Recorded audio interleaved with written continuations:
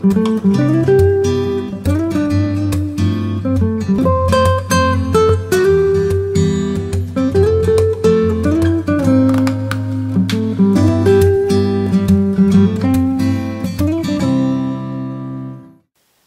and welcome to Birds with Bottle.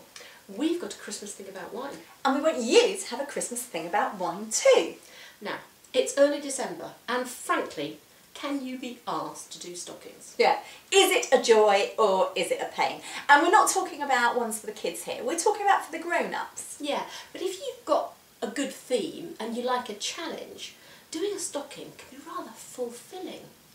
Pun intended. Yeah, and you could do a colour coordinated stocking. Or, and I think we'd like one of these, a foodie stocking, but it's got to be relevant and out there, hasn't it? Yeah. I mean, the last thing you want is to be finding yourself with a mini bloody Dundee cake. No. And some strawberry and champagne preserve. No, you definitely don't. But you could also do round things or square things maybe. Yeah, or, I know, how about wine things, Mel? Sandra, what a brilliant idea! Fantastic. Why not slip in a sexy half bottle of something delicious? Yeah. That's our plan. But it's got to be something happening, hasn't it? Yeah.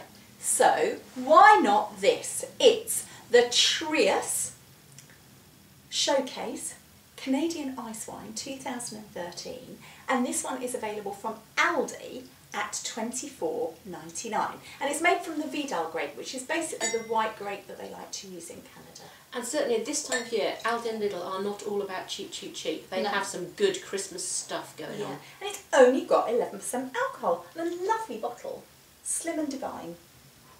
It's got the most beautiful candied peel aroma, hasn't it?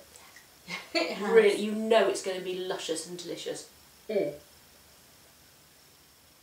That's there on the palate too, isn't it? Yeah. And Lovely. honey.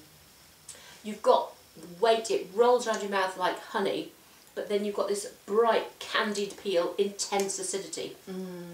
God, it's gorgeous. There's a real depth of flavour in there. Yeah. And it's going on and on. It really lasts well.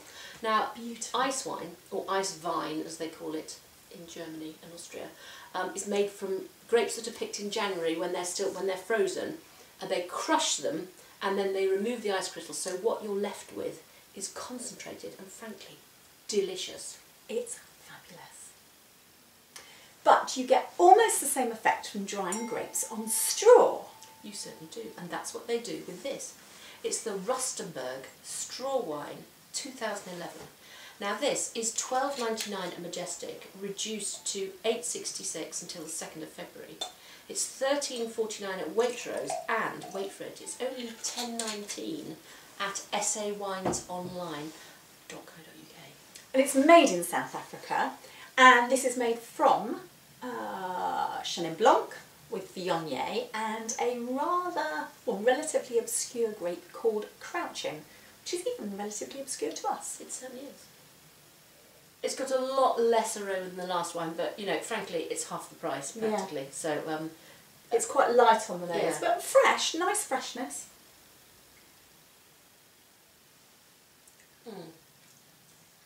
It's peachy. It is. That'd be the Viognier. Yeah.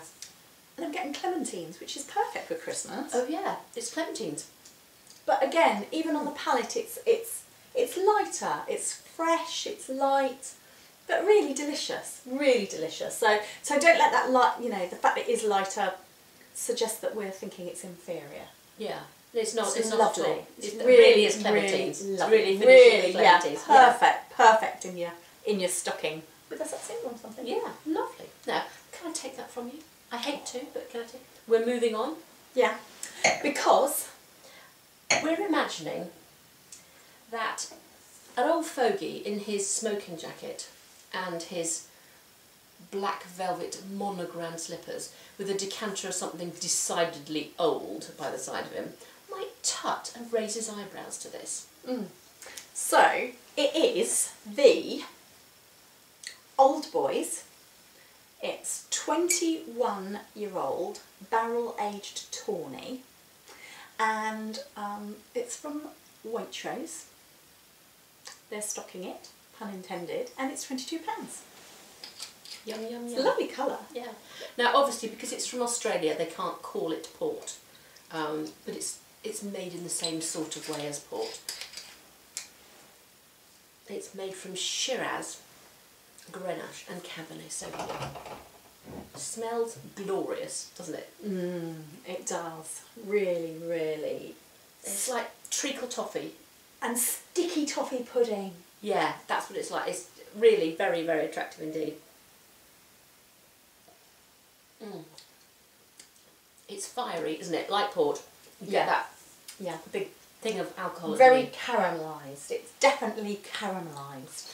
It's like the sticky edges of a plum crumble, isn't it? Yes, yes it is. And it's like tawny port, but it's sort of not like tawny port. I know that doesn't make sense. It doesn't have the woody. I know it's barrel aged, but it doesn't have the woodiness that you get with tawny port, does it? It's richer and sweeter. Yeah, I think. Definitely. It'd be lovely with cheese. Yeah. Beautiful with cheese. You could slip some cheese in the stocking to go with it as well. Yeah, don't leave it there too long though. Oh no, good point. Now, you could pad out your stocking with something like a wine book.